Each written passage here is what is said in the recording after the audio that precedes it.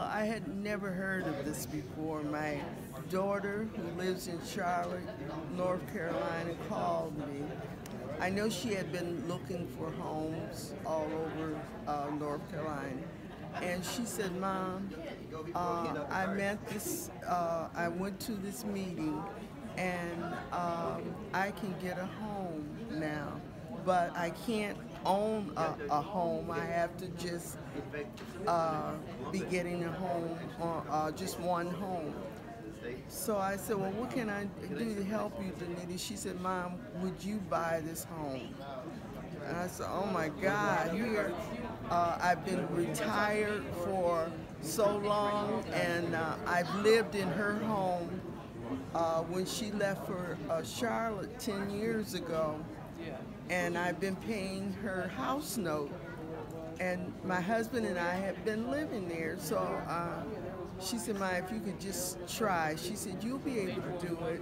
And so I came down here, and the experience was something. Everybody was so helpful. I went into a meeting, they explained everything. It took about 3 to 4 hours, and then you have to sit and go through and talk to counselors, and everybody helps you step by step.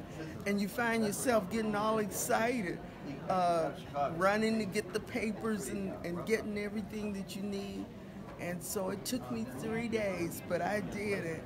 And the Lord is so good, because I didn't think at this age I'd be able to do anything like this again. And they made it really easy for you. And I really recommend it. And I'm going to go out here and work and try to get all these young people to come around here, because it's wonderful. You just have to have patience and stick-to-itiveness.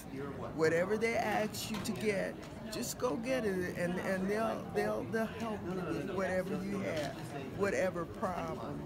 And like I say, I'm buying my daughter's house so she can buy a house through NACA in North Carolina.